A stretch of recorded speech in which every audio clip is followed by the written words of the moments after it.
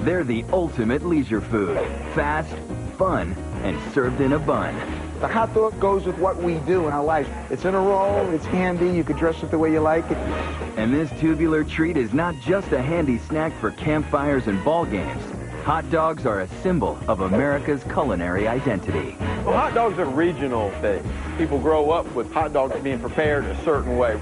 Coney Island's the best hot dogs ever. The Chicago dog is way better than the New York dog. The toppings are better, it's just more interesting. New Jersey is the hot dog capital of the world because we have whole cuts of quality beef and pork. Unlike most hot dogs that are made from trimmings and cheaper quality meat. Whether you like a southern slaw dog, all the works, mustard, relish, onion, pickle, peppers, cucumbers, lettuce, or something else.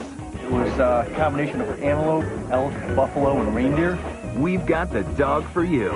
So join us for a journey through the wonderful world of wieners as we set our sights on Hot Dog Paradise. When Hot Dog Paradise returns, a Chicago hot dog so iconic, it's talked about on the other side of the world. We fly to China and we wear Superdawg t-shirts. People stop us on the Great Wall and go, Superdawg, I know about that. The Great Frankfurter debate has been raging since the footlong was just a cocktail wiener. What city boasts the most delectable dogs? They call Chicago the second city, but as far as I'm concerned, the Chicago dog is way better than the New York dog. We don't mess around with that street meat like they sell in New York. The hot dog first appeared in Chicago in 1893 and was an instant hit in the city that was home to the Union Stockyards and the place where more meat was processed than anywhere else in the world. Chicago as a city, it's a working man's city, and the hot dog is the consummate representation, I think, of what Chicago is really all about. It's the food of Chicago. It's what people think of right away. Unlike traditional hot dogs, the Chicago style is served in a steamed poppy seed bun. And then, as the locals say, it's dragged through the garden. mustard, relish, onions, pickle.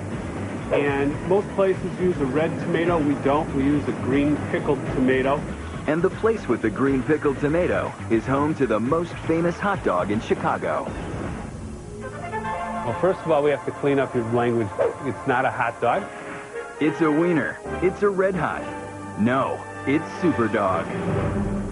It's the whole package. It's not just the hot dog. It's a Superdawg. It's better than the rest. There's only a Superdawg. There's not different kinds. There's only one Superdawg. It's made for us to our recipe. They're always consistently perfect. The buns and the hot dogs are juicy, and they're always hot and well cooked. A lot of places you don't get them that way. When we began, it was our intention to serve a product that is better, a taste that is unique and exquisitely good. One dog, everything with peppers, extra order fries and a large diet? Correct. Thank you. Superdawg is a dog that is more smoky and garlicky than other dogs in the city. It's bigger than most dogs. It is our exclusive recipe, copyrighted.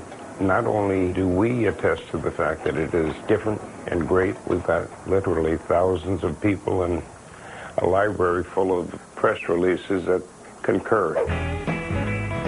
The Superdawg tastes the same today as it did when they first opened, but that's not the only thing they've preserved from the 1950s.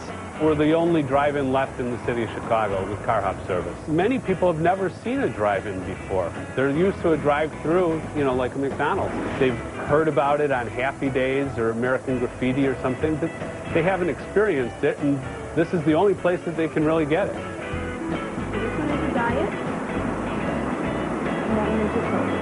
It's an entirely different feeling than going through a drive-through, which is very impersonal.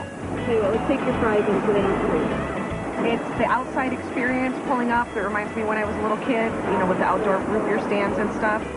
It's not just eating a hot dog, it's like going back in time. It's an experience. I've been coming here since 1957.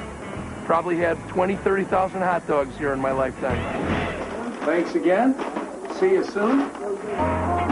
Superdawg is a well-known Chicago institution, and over 6 decades of service has built a reputation as not just a great place to eat, but a must-see international destination. I've been coming here for 58 years. And both Beth and I fly for United, and it's the first place we go when we come in for a trip. Right off the Kennedy to the Dog. We fly to China and we wear Superdawg t-shirts. Sometimes people stop us on the Great Wall and go, Superdawg, I know about that. Cheesy Grill. You're going to be number 70. We'll call you as soon as it's ready, okay? Be a few minutes. You need a dog with everything? Great wieners alone don't make a place an international destination. To get a global following, you truly have to stand out. One way to accomplish that? Model 2 gigantic humanoid hot dogs after yourselves and stick them on top of the building. Maury thought of the 12-foot dog on the roof. Originally, Superdawg himself. But then he thought of the idea of putting the two of us together. They have been up there since the first day we opened. And you know, it's become a landmark. Several years ago, we took them away to be remodeled. People were getting lost because when they got to Milwaukee and Devon, the dogs weren't standing on the roof. Hi, thanks for stopping. Can I get the Superdawg with everything, with pepper? With pepper? Sure. Everyone wants to experience the world-famous Superdawg, but not everyone gets to. Before you step up to the counter, make sure you're well-versed in Superdawg etiquette. Yeah, 2 hot dogs. You don't order hot dogs here, they're Superdawg. One time a guy came in here and ordered a hot dog, and the guy with a straight face behind the counter said, we don't serve hot dogs. And the guy left. It's Superdawg. Super cheesy's on a bun, hold the onions however you want it. But if you order it cool, people in there actually look at you like, there's a happening chick. She knows how to order, you know. So it's really fun. There's one more thing you must know before placing your order. Don't ask for ketchup. No ketchup. However, catering to the customer, we will serve him ketchup, but we will not apply it. He will have to do it himself.